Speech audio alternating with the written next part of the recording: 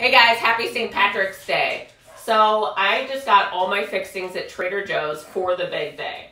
We're gonna start with the blarney scone, which is an Irish soda bread.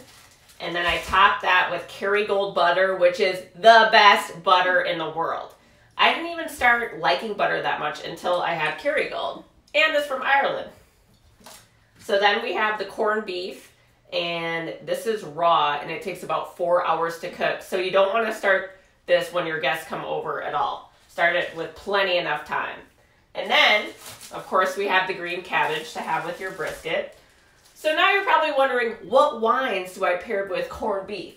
So I picked 2 different wines that help break down the saltiness and fat of the brisket. So for whites, I did Emma Reichart Dry Riesling, and it's a dry Riesling.